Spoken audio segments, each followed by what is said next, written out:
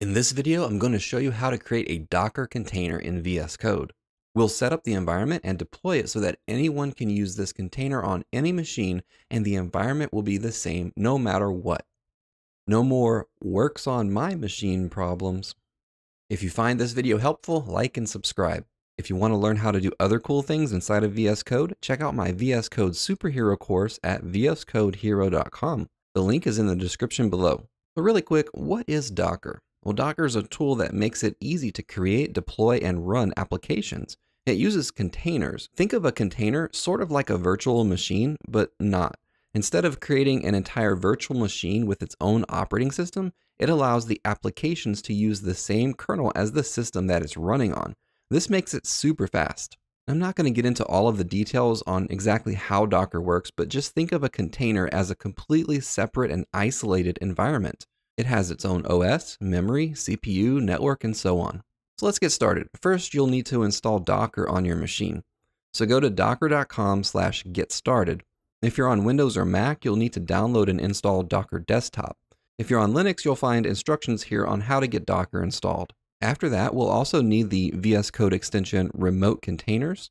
After you install it, you'll see a new tab and this new icon in the bottom left corner. This lets you know if you're in a container. So now let's create one. So I have a fresh Create React app here, and we're going to turn this into a container. So let's open up the command palette, F1, and we'll search for Remote Containers, Add Development Container Configuration Files. Now we can select the type of environment, and since this is React, we're going to choose Node.js, and then we'll choose the version 14, which is the default. Notice that it pops up here that we have a dev container. Do we want to reopen it in a container? And we'll do that in just a minute. So for now, we're going to ignore that.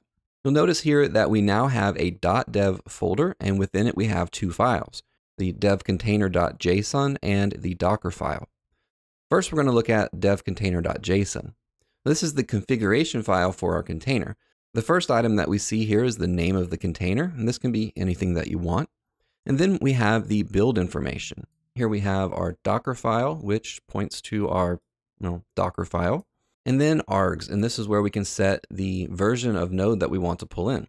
After that, we have settings, and these are actual VS Code settings that are specific to this container. This is part of what makes developing inside of a container so great. We can set specific settings so that our entire team is working in exactly the same environment with the same settings. I normally use bash, so if I open up the terminal, you'll see that I'm using bash. I'm going to change this to ZSH. Now, a side note, when you choose your base image, most are pre-configured with all of the tools that you'll need. For instance, Node.js comes with Git, ZSH, and other tools already installed and ready to go. After that, we have our extensions. Again, these are VS Code extensions that we want to include with this container. So if there are any specific extensions that you want everyone who uses this container to use, you'll add those here. The easiest way to do that is to go to the Extensions tab, and then let's add bracket pair colorizer. So if we right click on it, we can say add to devcontainer.json. This is much easier than typing out the odd extension identifier string.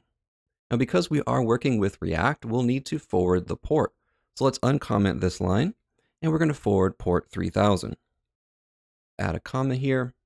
Now remember that this container is isolated from everything else. So in order to access it, we have to forward the port. Next, we're going to configure our post create command. So let's uncomment this as well, and we're going to run npm install. So after the container is created, npm install will run, and that will get all of our packages installed. Lastly, we're going to add a container environment variable. But because we're working with React, we need to add a flag in order for React's hot reloading to work properly. We're going to add container env. Within that, we're going to add chokadar use polling, and we're going to set that to true. We'll save that, and that's going to be it for this file. Next, we're going to look at the Docker file.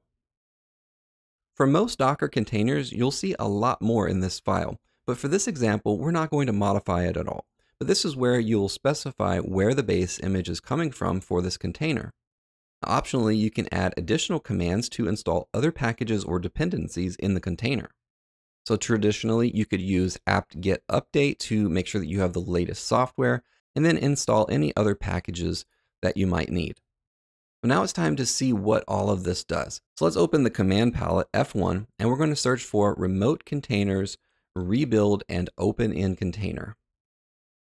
Now, the first time that you do this, it's going to take a while. It needs to download all of the dependencies, and after it's gone through the build phase once, it will cache everything and the subsequent rebuilds will be much faster.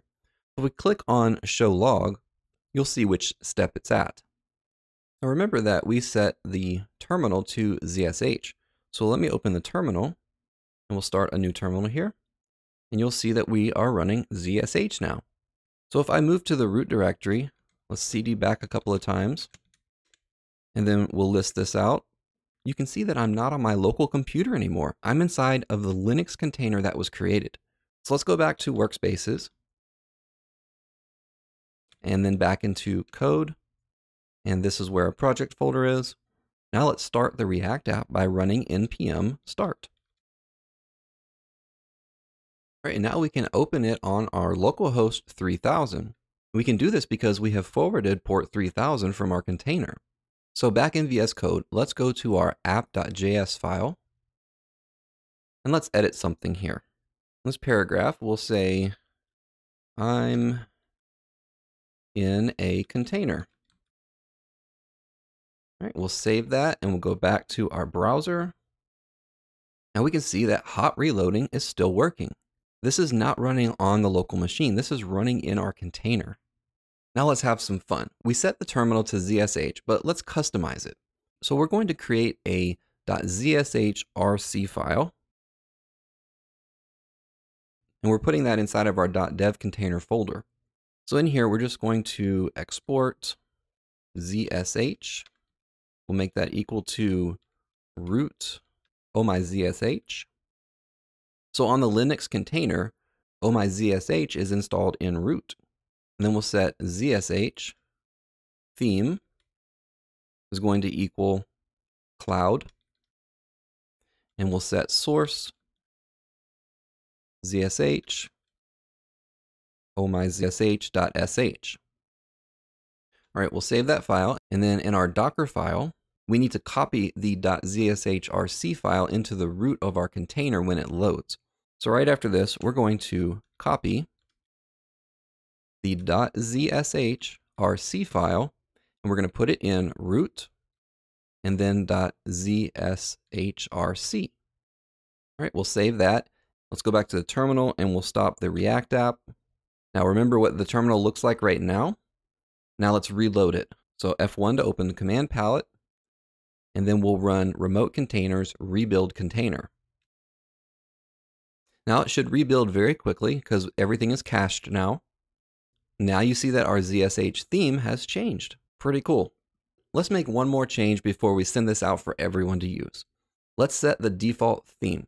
So let's go back into the dev container, close the sidebar, give us some more room here. Now in our settings, we're going to set the workbench theme, color theme, and let's set that to GitHub Lite. Now I don't have GitHub Lite installed. So you can see that it's giving me this error here, and it says that the theme is unknown or not installed. Under extensions, we'll need to add that as well. So it's github.github-vscode-theme. So we'll save that, and then let's rebuild. So F1 to open the command palette, and then rebuild container.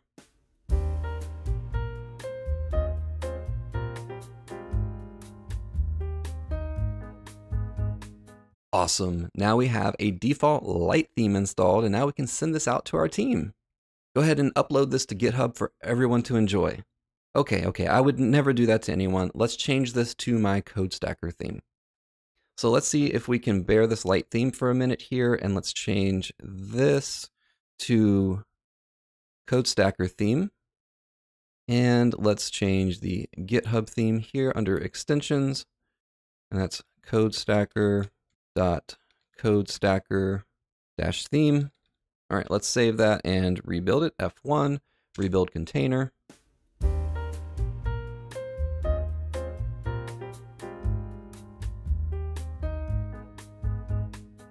Much better. Alright, I'll upload this to GitHub. I'll put the link in the description below so you can play around with it. If you want to learn more about how VS Code can make your coding life better, check out my VS Code Superhero course. The link will be in the description below. And that's going to be it for this video. Like this video to help me out and subscribe if you haven't already for more videos like this.